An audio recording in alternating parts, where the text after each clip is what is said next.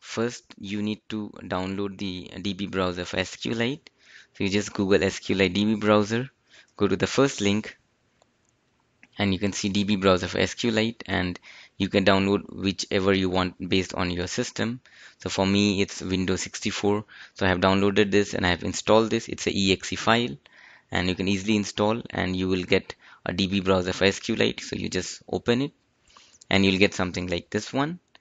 And so there is an option for import, but there is no like option which is like on for importing table from CSV, because there is no database here.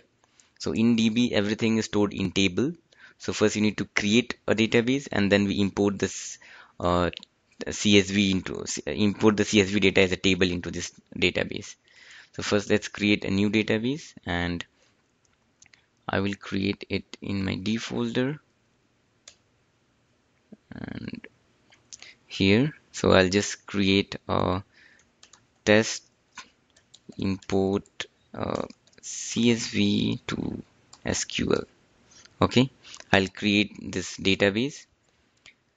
So it will ask whether you want to create any table for this. So first we'll give no. We need to actually create table, but I'll show you later. So table 0, indices 0, and everything is 0 because there are no table. Now we can import this one table from CSV file.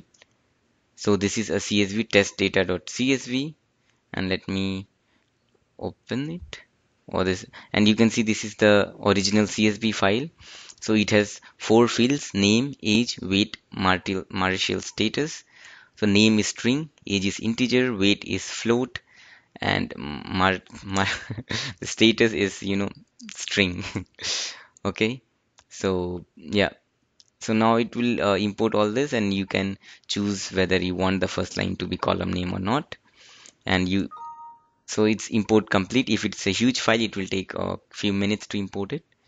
So now you can browse data, and you can see Joey, this name, age, weight, and marital status. So now if you execute any commands like select all fields from test data, that's the name of our table, because that was the name of the CSV file, and the name of the CSV file is taken as the name of the table, where age is less than 31. So if you see whose age is less than 31, it's only Joey. So let's fire this. So it says 0 rows returned in 0 millisecond from select. And why this happened? The answer is this one. If you go and see, everything here is in the form of text. However, our data was as such that age was integer, weight was floating point, and this was string. But when we imported it, everything came in form of, text. And that's why when we are firing this command, it's not working. So what we have to do is, when you're importing data from CSV, so first you create a table, empty table with the name of the CSV file, with the fields and the type you want. So let me show this. So let me first delete test data, and now you add fields. Okay, so the field was what? Name, age, weight, and marital status. So let me enter this field as name, and what its type? Its type is string, which is text. And then I add another field, its age, its type is integer, I'll let it be. And then I'll add another field, weight, and its type was floating point, which in this SQLDB is real. And then the last field was marital status, and it was text.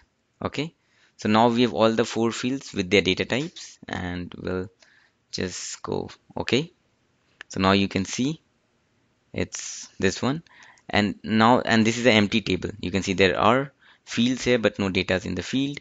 So now you go for file, import table from CSV, and you import the same file here, testdata.csv, and you give OK. So it will say there is already a table of that name. Do you want to import the data? And you should give yes, because it will not change the field name or the data type. It will simply import the data from the table. So we'll give yes, import complete, and now you can see You got the data, and now when you execute the same command, so you get this one, Joey age 30, which was, the real data. I mean, the Joey age was less than 31.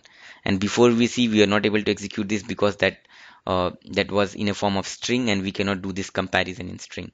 It has to be some number. And when we import it in this way by creating table first, defining the field name and the data type, and then importing the data, then we can execute whatever numeric SQL commands we want. Okay, and you can save it using Control S, or here also there is save option. Yeah, and now you can close this, and you can see here that there was testdata.csv. Now this name test import csv sql.db has been created, and you can open it and you can see your data in this format. So now it will, all your data will be stored in this db format by this way of import. So that's all. I hope it give you idea of how you can import the CSV file into the SQL DB browser. And thank you.